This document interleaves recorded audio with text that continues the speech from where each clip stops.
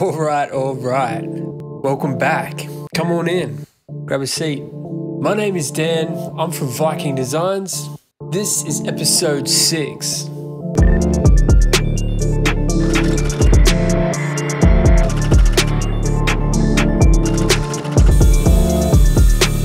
Alright, so this is a big deal, guys. I'm making the switch.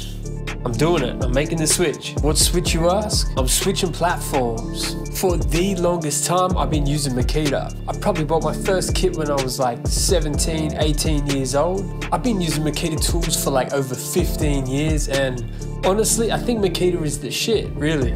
But yeah, I just felt like it was time for a change, you know? One of the main reasons I wanted to switch, everyone uses Makita, like everyone uses Makita. Everyone on my site uses them. Other job sites I go to, everyone's got Makitas. There's Makita chargers and batteries and shit just floating around everywhere. And you write your name on it and your name wears off. And you swear that you came to work with 5 batteries, but now you've only got 4. I mean, yeah, it was kind of just doing my head in. I'd pull up at a job that I was maybe doing on my own, get my kit out and realize I had like no batteries with me.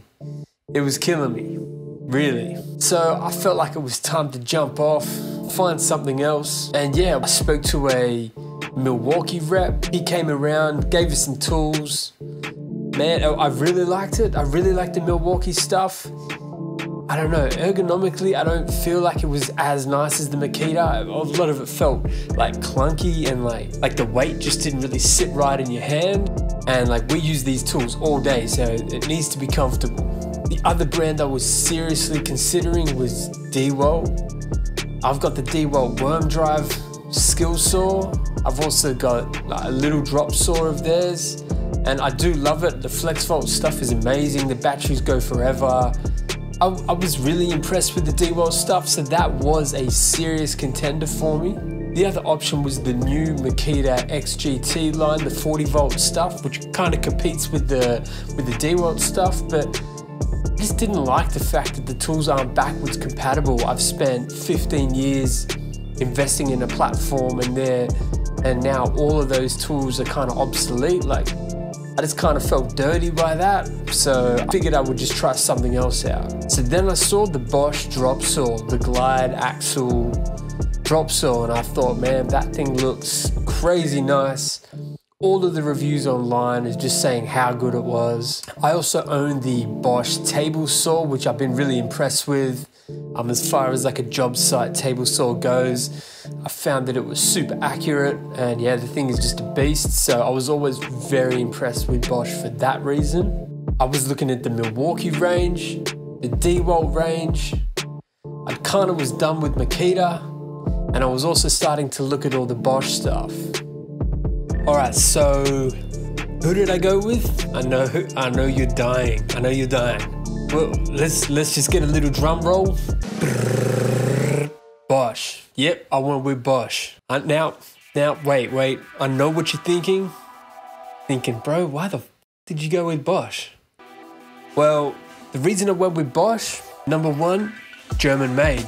Man, the Germans know how to engineer some good shit. Think Mercedes-Benz, think Festool. Secondly, the power you can get from their 18-volt system. I can get more from an 18-volt circular saw than I can get from most corded circular saws that are sold at a local hardware. Like, that's pretty mental to think about. Apparently Bosch's track saw, the battery version, is more powerful than the corded version. And both of those versions are more powerful than the Festool version, of which I own.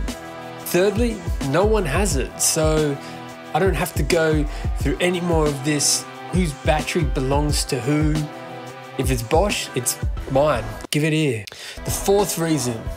Now, I know this isn't worldwide, but in Australia, we get like a 6-year warranty on all tools and batteries, as long as you register it, which I have. And 6 years, that is crazy. I don't think I've ever had a battery last 6 years. They always shit themselves. So if I can get a 6-year warranty on a battery, I'm taking it. And yeah, that's about it. That's the reason I went with Bosch. I picked up the 305 compound miter saw. the barrel jigsaw, the drill, the driver, the multi-tool. I got like a little sander for free via redemption. Got a rotary hammer.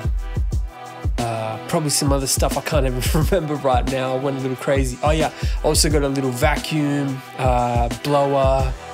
I just went all out pretty much. My Makita tools, I just gave them to one of the other boys that works for me. So it's still in the family, but yeah, I'm pretty excited to give all this Bosch stuff a real good run, report back, let you guys know how it's all going. But from early impressions, I'm very happy so far. So yeah, Bosch, there we go.